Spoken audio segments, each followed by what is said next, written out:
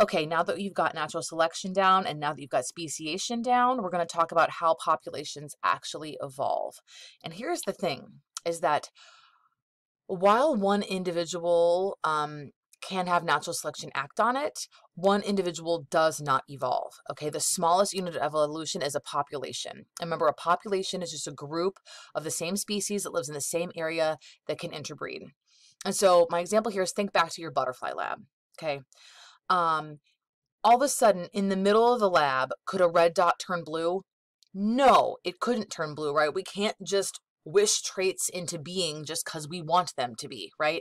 But what could happen is more blue dots survive to have blue babies, and then the next generation had more blue dots, right? So that is our population evolving. But an individual dot, an individual butterfly, couldn't just evolve in and of itself. Natural selection acted on it, which meant that maybe it lived to reproduce or it didn't live to reproduce. But that individual all of a sudden didn't just up and change its traits in the middle of its life. Okay, that's a big important thing, big important foundational piece about this whole concept. So remember, we've got like 4 conditions that have to be true for natural selection to happen. Right? Variation exists in populations. That's number 1. Number 2, more babies are born that can live. So there's a competition for resources. Then more are going to survive, and the ones that survive and reproduce will pass on those traits to their offspring, right? So let's go back again to part 1. Variation exists naturally in populations, okay? And so without variation, we couldn't have evolution because nothing would ever change if there was no variation. So we're going to now focus a little bit more on variation and where it comes from. Most of the variation that we see amongst individuals is due to genetics, due to genes, okay, which hopefully shouldn't be a big surprise to you, right? So literally just differences in the ATCG order in the DNA sequence in those genes is what causes, blue eyes versus brown eyes versus green eyes versus hazel eyes versus all that stuff, right? And so we get these sources, these different genetic variations from mutations. We can get them from kind of genes switching position, which we'll talk about. We get that through sexual reproduction, and we get it through fast reproduction. And I'm going to go through each one of those individually. Okay, mutations. So as we know, when DNA synthesis happens, like there's some proofreading enzymes that are coming through trying to check to make sure it's going okay, but every once in a while, a mismatch gets in, right? And so about 1 in 100 million gets in. And so that mutation leads to variation. And we think a mutation is bad, but it's not always bad. Sometimes that mutation leads to a new color, and who knows, that new color could be beneficial. Or sometimes that mutation could lead to sickle cell, which by and of itself is not very good. But if you remember, if you're heterozygous for sickle cell and you live in Africa, then you're more likely to survive.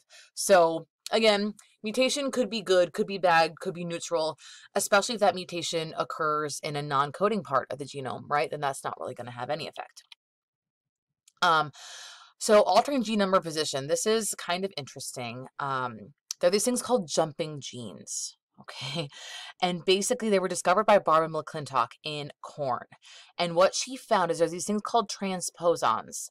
And these transposons will go from one chromosome and will jump to a different chromosome or a different part of the chromosome, and they will completely just jump. But it doesn't end up messing up the chromosome so much that it doesn't work anymore. It just means it changed places. So sometimes it can affect it, sometimes it can't. So see now how this gene is like cut in half.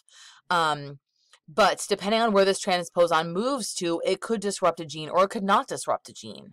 And so having these transposons jump and duplicate themselves and all kinds of things can actually lead to lots of new variation. One example is that we used to have one gene for like smelling different smells, but because that gene was duplicated so many times, now we have like 380 smell genes. Okay. So again, that's really helpful to us now so that we can differentiate between different smells. So again, it's not always harmful, but often harmful. But this is a source of variation. We've talked about this in our last unit or the unit before, whatever it was, how crossing over with meiosis leads to new gametes, how gametes independently assorting, how the big B and little b don't necessarily travel together, right? That leads to variation, and how different orientations of metaphase can lead to different gametes. All of these are a big source of genetic variation. Also the fact that we are reproducing, or things that reproduce sexually. So you've got all of the variation that can happen in one egg and all the variation that can happen in one sperm, and combining those two together. And actually, if you crunch the numbers, you can have 2 to the 23rd different combinations in a sperm and 2 to 23rd different combinations in an egg. So if you put that together, that's 70 trillion different gamete combinations, right? So that's going to lead to lots and lots of diversity in a population, because again, even with siblings, they're going to have a very different combination of what they get in their particular egg or sperm. Another thing that can really contribute to genetic variation is things that reproduce really fast. Now, that's not us, okay? We produce very, very slowly. We have to be a certain age before we can reproduce, right? But certain things like viruses or bacteria, they can reproduce in hours or days. And so you can get multiple generations happening in a day or a week. And so when you get this many generations all in a row, you can see it happening really fast, right? So for example, like HIV, it takes 2 days to replicate for the next generation, and HIV is RNA based. So there's no proofreading. And so there's lots and lots of mutation just because of errors and like copying of your genetic material. And so it is continually changing and evolving, which is why we don't have a cure for it yet. Okay. So those are all some sources to variation. Okay, so obviously most of them are genetic. Every once in a while you'll see some environmental sources of variation. And so these 2 caterpillars are the exact same species, exact same genetics. But this one ate oak flowers, and this one ate oak leaves. Because they raised around oak flowers, it's pretty cool that they were able to camouflage themselves with oak flowers just based off of where they lived. This one obviously looks like a little twig here because they live more on the leaves, but the exact same genes. Now, this is very, very uncommon. Most of our variation comes from genetic stuff, but you can get it environmentally too. Okay, so we've got some variation, and we know that populations evolve, not individuals. So how can we actually tell if evolution is happening? We've got to have a way to prove it. We just can't say it just 'cause, right? We have to have some way to tell. And so in order to tell, we have to look at the gene pool, okay? And really what we're looking at is we're looking at the different alleles. We want to figure out what alleles are present. So we're going to go back to one of our earlier things we talked about. There can be red flowers, pink flowers, or white flowers. Remember, this is incomplete dominance, right? And so if there are 500 red flowers and there's 500 flowers, 250 red, 150 white, and 100 pink. We can figure out the frequency of these alleles, basically how many big R's are there and how many little r's are there. So let's do the math. All the reds are both double big R, so they have 2. And there's 250 reds, so 250 times 2 is 500, okay? But our pink flowers, each pink flower has 1 big R. We have to count them in our count too. So there's 100 more from the pink, because there are 100 pink flowers, each one has 1. So 100 plus 500, that gives us 600 big R's. All of the whites are little r, and there are 150 white.